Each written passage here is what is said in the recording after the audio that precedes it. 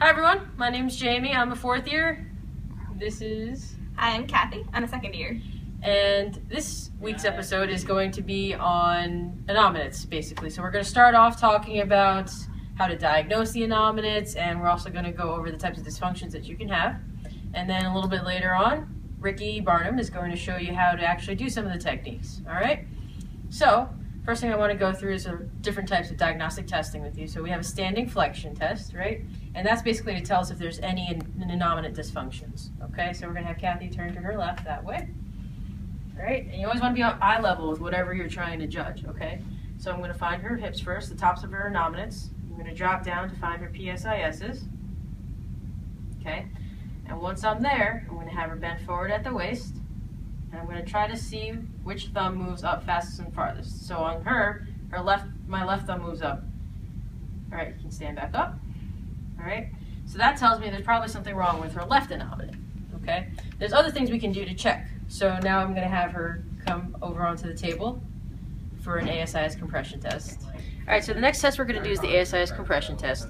And basically what we want to do, well, that's going to tell us what side is dysfunctional of the hips, okay? So this being her left side, this being her right side, all right?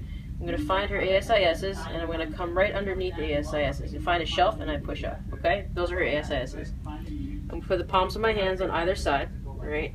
And I'm going to apply a downwards pressure alternating from side to side. Now, it's not like this kind of motion. You're testing the rotation of the hips. So down, down, like this. And you want to see which side rotates better. So on her, I can feel that her right side's a little bit more restricted. Okay?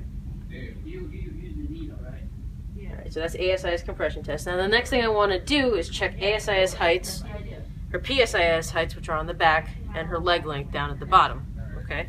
So I'm going to start off by checking her ASIS heights. Again, finding the ASISs. We're going to the bottoms of them. Okay. So looks like to me, her right ASIS, if you can see that there, is a little bit lower than her left ASIS. Okay. So then now we're going to move on to the feet. Right. So I'm going to go to her medial malleoli, here and here. Okay, and I'm going to go right below them.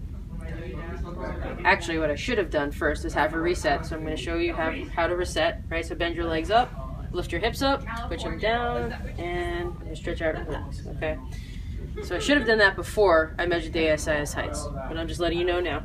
Right, so now I'm going to measure her medial malleoli.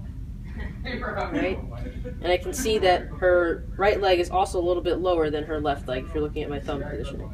Okay, so that would be to measure those landmarks. Now I'm going to ask her to flip over. So Kathy, can you flip over for me, please? Right, I'm just going to lift this up a little, okay? Yeah. All right, so now I'm going to find her PSISs, her posterior superior iliac spine. You could just take They're here and here.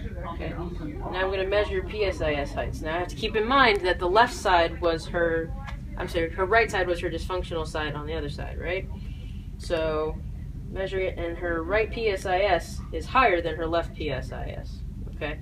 So those are how we measure all the different landmarks of the innominates.